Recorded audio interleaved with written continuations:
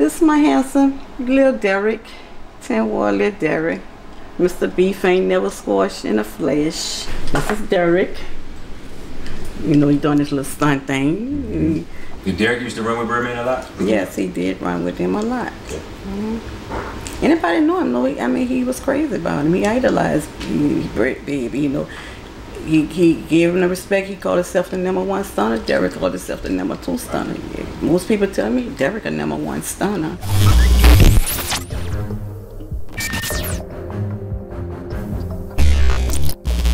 We were never really interested in dropping full-length interviews until I realized there's a lot of information and stories that's being cut out during the editing process. So we decided to start uploading some of them in their entirety, starting with the full version of Miss Dorothy Harris, who is the mother to the legendary BG Derrick and blood sisters to the music moguls Birdman and Slim. If there's any full versions you would like to see, leave them in the comments and we'll upload them. Tell them who you are. I'm Dorothy Harris. I'm the mother of Derrick Williams, the original Mr. Beef Ain't Never Squashed, and Mighty Lee, Delvin Harris. Okay, that's what it is. My last son.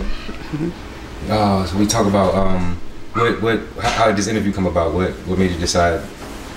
Well, I hear a lot of talk about Derrick and you know, I go on YouTube a lot, and I look at the reviews and all this. I've been telling Delvin that I want to do my own interview. Okay. And so since he been dead since 2002, I never done my own. And I tell people that I'm gonna do my own, but I never got around to doing it because I took sick with cancer and everything. So my son tells me, well, I got a hookup for you to do your interview now. So that works. That's beautiful. Now I appreciate you just choosing us to bring it to life. So thank you for coming out. No problem. Thank you for having us. So we'll start at the beginning. We'll start when Derrick was a little boy. You described him as a child before, you know, kindergarten. Derrick was a little boy. He was always not a quiet person. He was always an outgoing person, very outspoken, and really, I'm glad he was like that. I raised Derrick to speak his mind because I was a quiet and shy person coming up, and I didn't want my children to be the same way as I was. So he was always a fun-loving, loved to joke and loved to clown around, outgoing type of person. As he got older, he grades dropped, he got with friends, you know, you start doing things differently. So he was well known, but he also liked the clown. I mean, when Derrick was at Live Oak, I had to go to school for Derrick one time, and the teacher told me, Miss Severine told me, she said, Derrick, tell your mom, she said, did you know your son have seizures? Seizures? He said, yeah, Derrick, tell your mama you had seizures. Derrick actually stiffened his body, laid down on that floor, and started shaking like he really had a seizure. So he was a jokester. Wow. He was a jokester. He would do that to get out of class? I guess to get on the teacher's nerves and stuff. Wow. But they loved him. Okay. They all loved him. Big misunderstanding about what he would get the choice between the Magnolia and the St. Thomas. What was he raised? Derrick actually never lived in no project. He was raised in a tent wall, but he hung in the project so often, and I mean that was his life. He loved the St. Thomas. He loved the tent wall, but he hung out there so much. People actually thought he lived in a project. I have never lived in a project in my life. Were you a single parent with Derrick? At one point in time, I worked. After me and my husband separated, I became a single parent. But when he was younger coming up, I'm like, he was still in Live Oak, I think, when I became a single parent. So he probably was about 12 or 13, something like that. And that's why I was about to bring it to the 12, 13, up until like a 15-year-old Derrick. Yeah, because that kind of made a difference, the separation and everything. What was it that drew him to the project so much? Well, when you go into school from Andrew Jackson to Live Oak, most of the people were out the St. Thomas Project. So that's where he met his friends at, and that's where he fell in love in, you know. And then all of them loved him. I mean, when you was playing ball with Annunciation Park, it was mostly people from the St. Thomas Project, you know. Okay. What bring him to the St. Thomas? To the Magnolia Project? I think as Derrick got older, he started dealing with those projects, and by then, Derrick went in any project. He didn't have no project that he couldn't go into. If they had to explain him at the time, like if the streets had to explain him and say who he was, how would they explain him? A lot of people gonna say he was loving and he cared about other people, you know. And if he was down and he can do something for you, he do it wherever he can. Then you're gonna have your haters, you know. You got your haters coming with the territory that, oh, he wasn't this and he wasn't that. But I have so many people to tell me the love that he done showed them that you know you don't hear out here when you hear them talk about him. And I had people to tell me how he stood up in their defense, you know, when somebody else was doing them something, you know. Yeah, me doing a lot of interviews, and I asked people about him. I got a lot of stories that I didn't expect to get, but right. that's exactly what they would say. Right. Yeah, it's a lot of love. If you, and I know it's kind of off the subject, but if you had to explain the St. Thomas Project at that time, I mean, how was it? Right then, I think it was like, if you wasn't from the hood, you didn't go to the hood, you know. But it was still, people shared love with one another. But it was like if this wasn't your area, you didn't hang out in the St. Thomas, you know. Gotcha. And like I say with Derrick hung out in any project. I mean, anybody know Derrick, he didn't have a project that he couldn't go into, you know. So that's we bring it up to date, and we speak about the artist Derrick, and the rapping and stuff. How did like the first thing that when you realize it's real, like this is real, and he's serious about this, what was it that made you realize he can actually have a future with this? I think before Derrick died, he gave me some music of his, but before then, I mean, people think he came to be an artist with dealing with Baby and them and stuff like this here. He's been an artist from a young boy. He met Indian as a young boy, like 9 and 10 years old. And that's where his artistry first began, because when you mass an Indian, if you know anything about the New Orleans Indian, you're talking a lot of jibber jab to one another. Y'all talking a lot of trash to one another. And you standing, and this a boy, but he going for some grown men. You know, you know, he made that name out there running his mouth. So a lot of people think, oh, when he got with Cash Money, Baby and them and stuff like that, which are his uncles, you know, that's what his name picked up. No, his name was out there way before then, you know. This picture up here was the last concert Derrick did in New Orleans, and I'm trying to think what that was, at the warehouse or something, I think it was. But that was the last picture he did, the last concert, and you can see the jaw on his face. And somebody took that while he was on set. He had a neck of chewing a straw. He loved to chew straws. As a matter of fact, when he died, he had a straw. They gave me a straw where he had been chewing on the straw. So the whole thing with his music, and a lot of people get it twisted. That so I know Birdman got to be looking out for him, right? You know, a lot of people get that twisted, but Derrick was priding himself on doing it himself. You know, that's the story from other people that I get. So if we could elaborate on that, and I mean, did Birdman ever play a role in his life as far as music? I mean, I think the fact that he would tell him, I'm gonna put you up on your feet, and I'm gonna tell you, I'm not knocking nobody, because that is my brother. We wasn't raised together, but we all knew each other as family. And if I'm gonna say it, I have to be honest about how I feel about it and stuff like this here.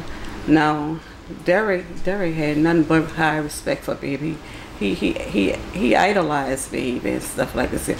And when he told him as young they were gonna put him on his feet, you know, I think that gave him that extra drive that made him go at it even harder to be a rapper and stuff like that. That he put in more work than he already had it in him. But that gave him that drive, that passion, even more passion, that one day people gonna see him, because he always say, I'm gonna be a star, I'm gonna make it, you know, I'm gonna make it big, I'm gonna buy you a house next to Oprah. That was his little thing, you know, to me and stuff like that. But at that same token, he was giving false hope, because you didn't do anything for him, you know. So I just feel like, you know, you fed him a dream, but you didn't do anything for him as family. Or not just as family, as a good artist, because he's a damn good artist, you know. And so Derrick did decide to choose to be wanted to be a part of Cash Money as far as artists and things. And right, he did, and I mean, I hear all kind of stories with that there, and I'm not gonna get deep into this here, because I mean, the stories I hear sometimes it aggravates, because a dead man can't speak. But I'm no deeper than what they're saying. But I'm not gonna get in there, because I'm not trying to trash nobody's name and nothing like that. So I'm gonna leave that one alone. But the stories they tell, some people, they should read the books before they get out here be saying things out their mouth that they don't know what they be saying and stuff, you know. And a lot of times when I hear stuff like, oh, he was a bully, he did this and he did that. Well, the people called him a bully, you ran with him, what were you? You know. You in the street, you know? Right, you know. So I hear all kind of stories about that, but I know one thing, had Derrick been alive today, he was going to make it with or without, you know, without my brother and them. He was going to make it. That beef ain't never squashed. I mean, I don't condone violence, but that's a true song. That's a song for life. And that's for anybody out there in them streets or anywhere. I mean, right, you don't take that song for granted, because that's the life they live in, you know. You know, and you thinking everything cool, it's not cool, because in their heart, they're just waiting for that right moment. And I don't care how bad somebody say you are or whatever. I mean, my child dead today. Y'all say he was this and he was that, but he dead today. Somebody got him, you know. There's always somebody out here trying to outsmart you. So when he sung that song, that was one hell of a song he made, and that's a legendary song, you know. Yeah, and he still create that legend of date. You know? Right. But it's that song, but it's a lot of songs. It's pretty much who he was, you know. Right. And him speaking on, you know, orientating the world on how it really goes. So yeah, because let me say, Derrick was a person. If you show Derrick love, he gonna show you love. Now, if you try to play a game on him, he gonna treat you as it is. And that's the same thing with anything, you know. I'm not gonna sit up here and waste my time with nobody trying to play a game on me. You know, game recognized game, and that's how it is with the streets, you know. Even if you're not in the streets, you got any kind of intelligence, game recognized game. A man gonna respect another man, right. You know. Did Derrick ever do any jail time? Oh yeah, oh yeah. What did you go to jail for? How old was he when the first time he went to jail? Derrick went to jail shit before he got killed. So he got killed at 21, so I guess that was about 20 years old, something like that. And I think he got caught with drugs like that during that time, little minor stuff. Another thing was a little railroad charge. They was trying to get him with the police. He ran from the police and they didn't catch him. I think somebody's car got hit. But anyway, they tried to put a charge on him, like it's attempted on the police life and stuff like that. So with that being said, I feel like when my child laid out there dead, nobody cared about his life, because all you got to do is get a record against you and the police. And you just another black man laying out there dead, you know. You ain't trying to really find out what happened to him. You know, he's just a cold case today. But in my heart, it's still a hole in my heart. It's going to always be there, because that's my child. I love him to death, you know. So they hadn't found any motives or anything? You know, and you never really tried to, you know. We got Derrick with the footprints in the sand. And this was one of his basketball things, yeah. Next to him, we got the mighty Soldier Slim up here. Legendary Soldier Slim. To me, Derrick and Soldier Slim was like the Tupac and the Biggie back then in that time and area, you know, because here you got these boys doing this off of tape recorders and all of this here, you know, and spitting off the top of their head and things like that there. And then Derrick is even way younger than Soldier Slim, so there's a young boy coming over here, you know, doing the thing like that, but not afraid to compete against nobody and stuff like that there. So I didn't know them. I did get to meet, well, I knew BG and them, so I mean, not Soldier Slim, let's see if I knew Young Buck. I never knew Young Buck was Young Buck. I knew him as Twine because he came to my house several times from Tennessee, him and a few other guys. And about how old was he at the time? Ooh, that was young when he was coming there, probably about 16 or something like that, 16 or 17 years old. Yeah. So he definitely, right. I mean, like I said, Derrick started off as a little boy with this music and all this here, and his heart was always in it. And to think that I could make it one day, his thing was, and he lived by what he said, I ain't gonna never work for nobody, I'm gonna be on my own. And he never worked on nobody's job. He never, because in his heart, he felt like I'm gonna be a star one day, you know. And before he got killed, he was like, Mama, you ain't gonna have to work no more. He said, give me a minute. He said, you ain't gonna have to work no more. As soon as my music come out, you know, you're gonna be all right. You ain't gonna have to work no more. Did you believe him? Did you feel him? Yeah, I believe him because I knew his heart was in it. And I know that's what he wanted, you know, better for us. Did he have his dad in his life? Off and on, off and on. Not there on a normal, but my ex-husband was more of that father figure. I mean, he knew his dad, he visited his dad, but he wasn't like growing up with two parents in the home. Gotcha. Do you see a lot of Mighty Lee in Derrick? Yes. It really surprised me because before Derrick got killed, Mighty Lee was that little humble church boy, you know. I'm saying, I'm going to have one going to be a preacher and one going to be a rapper. And that's how I feel. But then when I heard his music after his record, because when Derrick got killed, I think in Mighty Lee heart was, I got to be the man for my mama now. Even though he was a young boy, he felt like I have to be that man for my mama. And I thank God he has been a great son. He has been an awesome son to me and stuff, you know. Yeah, but I think when I first heard his music, I actually cried because I didn't realize how deep he was. I also didn't realize the pain because, I mean, I knew he was hurting and I was hurting. He was just 7 years old when his brother got killed. They're 14 years apart. And he would just sit home sometime. He would just listen to his brother's music and he'd have tears rolling down his eyes and he would just, you know, be doing his hand like that. So I got counseling at school for him because I knew this was going to damage my child. My son, from then on, at 7 years old, never in his life went trick-or-treating another day in his life. He stayed inside. He didn't deal with people. This was Mighty Lee, Halloween night when his brother got murdered. And he actually had a bullet in that same hand when he got killed. He never did another Halloween in his life. Nor did I. You know, that was the last of us. Do you worry about his safety sometimes? Yes, all the time. Because I mean, not that he got no beef with nobody out in the streets. I mean, the streets is evil now. It's cutthroat, and it's worse than it was back in the 80s. You know. You got the young children coming up doing murders and stuff like, and you could be jealousy, envy, a female, you know, all of that stuff. Or you just somebody think you really got it going on. This Birdman nephew, you know, and stuff like this here. Take you and you know want to do something. Birdman ain't gonna do nothing for us. Ain't nobody doing nothing for us. So yeah, you have to worry about that, you know. And I did the same thing with Derrick, even though the streets wasn't even as bad as it was now. If I heard somebody got shot or something like that, I'm gonna get on the phone. Hey, son, what's up with you? What's happening? You know, just call him. I'm not letting him know I'm worried about him, but in my heart, I'm worried about him. When I see him come through that door, Mighty Lee, I'm thanking God, you know, because I know my child is safe. You know, I ask God to cover him going in and coming out, and that's on a daily. You know. Was Derrick born at Charity Hospital? No, Derrick wasn't even born in New Orleans. Oh, for real? I lived in Alexandria, and he was born out there. Okay. So how old was he when you got to New Orleans? He was a baby. So this all he knew. This all New Orleans was all he knew. Yeah. This a small picture of me and my sister, Johnny Mee. She has the same daddy also with Baby and us, you know, Baby and us. So that's my sister Johnny Mee. She named after our dad. But that's me. That's Johnny Mee and that's me. Johnny Mee's named after our daddy, Johnny.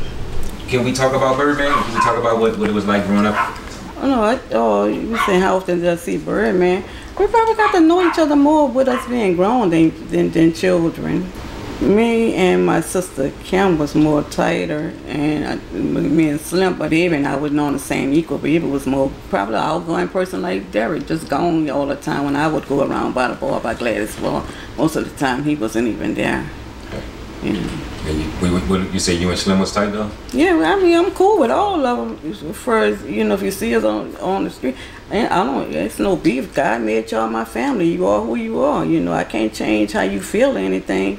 Did Derrick used to run with Birdman a lot? Yes, okay. A lot. Can you say that for me? So yes, he did run with him a lot. Okay. Anybody know him? He was crazy about him. He idolized Baby. You know. He gave him the respect. He called himself the #1 stunner. Derrick called himself the #2 stunner. Most people tell me Derrick a #1 stunner. You know, I have so many people that say that to me, and it amazes me. You know, the stories that people tell. I didn't have a stranger found out I was Derrick's mom and was excited and telling me a story that they had encounter with Derrick. And you know, you hear all this bad talk. Well, what happened to these people? You know, because somebody always got something negative to say, you know. And the thing is, like I said, what gets me, I hear stories that when Derrick alive, none of these ain't stories they haven't popped up. Now he dead, he can't speak for himself. All kind of stuff come out the woodwork. But y'all come out with that there, you know. Everybody know a dead man can't speak. So you say what you want to say. That's a one-sided story. Yeah, you could be lying. I mean, Right. you gotta, defend yourself. So that's real. Is that what would you say is one of your fondest memories? My fondest memory of Derrick is him always being jolly. Him always, he got a knack of, he likes to rib. He likes to rib. And like I said, that come up a part of Live Oak School and the young children around there from the same time. If you didn't know how to talk trash, you didn't know how to rib, don't come at nobody.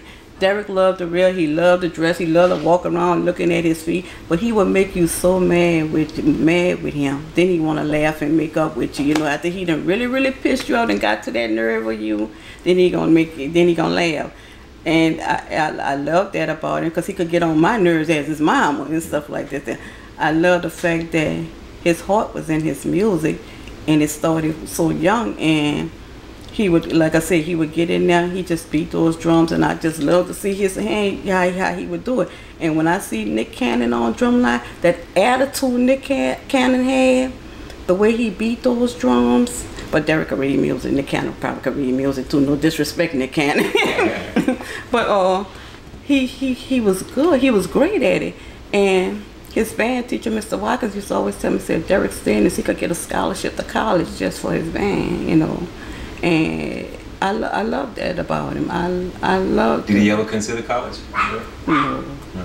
The only thing Derrick wanted to do is make it big in that rap world. Once he figured he had, he had the potential, and it was in his heart to do it, and he could spit game, and that's all he felt like. I'm gonna make it, and he was right. He was gonna make it. Did he ever voice his opinion on the fact that maybe he felt like Birdman was dodging him? Next question. Gotcha. Thank I have seen Derrick. My neighbors and the female was wrong. She was wrong, and she was fighting with her man. My son actually wanted to go out there and take her calls and stuff like this. And I didn't see him with a boy disrespecting his mom, or we were seeing on Chippewa. He wanted to go down and no, son, but I don't want you hanging with him and stuff like that. Because if you disrespect your mama, you will try to do it to me, and things don't turn out the same when I'm not your mom and stuff like that. So I know he was standing up for people and for what was right with somebody and stuff like this. And then I love when Derrick was in jail, and Mighty Lee and I went to see him. He was like I say, 6 years old or something like that. And Derrick liked the clowning. Everybody back there loved Derrick, and even locked up, they loved Derrick back there and stuff. So I love where he loved the clown, but I love how he took the moment to pull those curtains back and tell his brother, don't you never come back here. This is no place to be. He said, don't you never come back there. He loved the clown, but he took that time off to stop and say, this is no place to be, brother, don't you never come back here. And I love that about him, because he wanted his brother to be different. He wanted his brother to make it in life. And when he would write me, he would tell me, tell my brother, I say, stay strong, stay prayed up, do good in school. And he did do good in school. He did stay strong and stuff. How long did Derrick do in jail? Derrick, what was probably almost a year. Okay. It wasn't. Derrick probably had more problem with tickets than anything. Derrick get traffic tickets. Derrick died, and they sent me a paper saying from what is Parish Prison, I think it was, that they had money down there for Derrick. I should have known better, so I'll go down there to pick Derrick money up. They said he had money in his account. And people told me, man, where's Derrick? I said, he's deceased. She said, I'm sorry. She said, you have my condolences. She said, but I was going to lock your son up. He had so many traffic tickets that he ain't worried about paying. But that was the thing, that he just was a character. And when he died, I joked about we were going to need the Superdome. We didn't need the Superdome, but I would say the municipal auditorium or something like that would have been more sufficient than me using Rose Funeral Home, because it was so packed up in there. a lot of people didn't get to even see the body because the fire department came in there to shut the funeral down because it was too many people for that capacity in Rose Funeral Home. And the love was real. I mean, I didn't put his pictures out with his for shirts until I think the night before, 2 nights before. They had so many people had got those shirts from Nucky and from King's Fashion and stuff like this. You had deputies down there, police. I mean, he had so many people in the court system that came out and showed love and stuff like this. Bail bondsmen and everything. Rufus bail bondsman showed mad love. They brought nothing but, I think, 6 big old long ice chests full of stuff and stuff. You talk about the love and how his energy spread out through the people, you know. Right. I was kind of like, even in jail, you know, how you affect people. Today in jail, his name still rang in jail and stuff like that. God usually like that sometimes. Yes, yeah. I don't know if he really knew the love that, you know, people had before he died, but I was amazed at his funeral when I look back, and we even had the hearse and carriage and everything. And I mean, the streets just was packed. He really. You have a second line? He had the second line and yeah, the hearse and carriage. But it was just packed, and when I look back and think, I'm like, I hope he knew in life the love he had in death, you know, because we say give me my flowers while I'm living. That is so true, you know, because you don't want a person to be gone for to look back and see all this love. I think it was Biggie Mama when she said, I just want to go through my neighborhood one more time. When Biggie when Biggie died, I don't think it was Biggie. It wasn't Tupac Mama. And you seen all these people all around, and that's the same love I feel when I think about Derrick. When I look back and I look at all these people and all the love and support, you know, that came out for him, it just was amazing. It was something that I wasn't looking for. You know, I knew his name was big, but I wasn't looking for it like that. I just want to say to everybody who see this, even especially the youngsters out here living in this world, and for all the hurt mothers like myself, you know, when you out there in those streets and you're taking a life, you have to think about it. You didn't just take Derrick's life. You took a part of me. You took a part of my baby with you, you know. And I hurt every day, but it's certain times, holidays, birthday comes, you don't never know how you're going to be. Some days you cry, and you just want that day to be over with. And some days you just laugh and you just go by the memories. You play that music all day long, or whatever you have, whatever memories you have with that person. But when you're out there in that world, you know, think before you pull a trigger, because once you take that life, it's no coming back to that. I can't get my son back, you know. They left a hole in my heart. They left a hole in my heart that can't no human being repair, you know, can't nobody. God has blessed me to be able to maintain, because I don't drink, I don't drug, I never have, and never in my 59 years. So everything I deal with every day, I had to deal with a sober heart and mind. It was nothing but the grace of God that got me through this year, you know. But you got another mom out there who may not deal with that the same way, you know. You got another mama who may drink, who may drug, you know, who may just grieve herself to death because her child is gone, because that's not no easy thing to deal with. And that song is a song, like I say, it's a legendary song. It's a true song. It may sound shitty to some people, but it's shitty, but it's clean. Excuse my French, you know. And when you out there thinking that this person have forgot about what you're going through, you're not telling nobody to kill nobody, but if you can get away from that foolishness, get away from it, because beef is never over with, you know. It's never squashed. It do die down sometime, and it's the truth, and that's the most truthful song he could have ever made in his life, you know. So to me, it's like, we need to think before we decide to pull a trigger. You cannot give me my life back. You cannot give me my child life back. And what it is, 19 years, still feel like yesterday, you know. So, or what is 19 or 20 years, but it still feel like yesterday. I can picture that same pain as of yesterday, like it just happened to you. And it don't get better when time go on, but you do learn to live through that pain. But people say, well, give it time, it's gonna get better. No, it's not gonna get better, but God enables you to live through it. So when they think about it, just think about it as a family. Let me tell you something about this rock here. Oh. Derrick went on a Boy Scout trip as a little boy. It must have been about 8 or 9 years old with Miss Maury Wall in New Orleans, the 10 Wall Swagman's Posse. And I told him to bring me a souvenir bag. And he brought me this here. And I have kept this all the time. It looked like a piece of wood, but you can feel it. Oh, wow. Look, just a stone, huh? Yes. Wow, it's heavy. This is what he chose to bring me for a souvenir bag, and I thought that was the most beautiful thing. And he wrote on it? I wrote on it.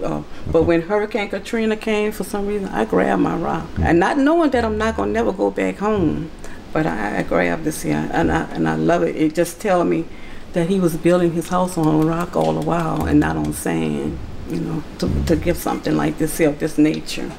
He handled the business like a man. Matter of fact, what I'm saying? He always, you know what I'm saying? You talking about Derrick? I'm about to tell you this tree. This tree in the same spot. Some real shit. Look, come walk. I'm gonna show you. Let's show you that tree. This tree. When Derrick pulled, he was in the Corvette. I never forget. He was in the Corvette. You hear me? I just come home from doing the juvenile jokes. He like, damn, Fat, you walking out? I said, man, I just come home. I'm hurting, man. He said, man, meet me tomorrow before you go to school. Meet me right here. It's the same tree right here. It's the same tree.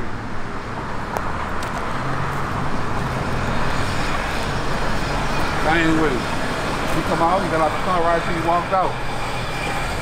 He had a big old gun on, dick on that bitch, you hear me? Come right here. He said, man, I'ma bless your game. I ain't got nothing but good shit to say about me. Anybody who say otherwise, they hate, man. Tell me, you talking about again? BG Derrick, you heard me? Real talk, dude. That really was the Birdman to me. You feel me? No disrespect to the big Birdman, but that was the Birdman right there.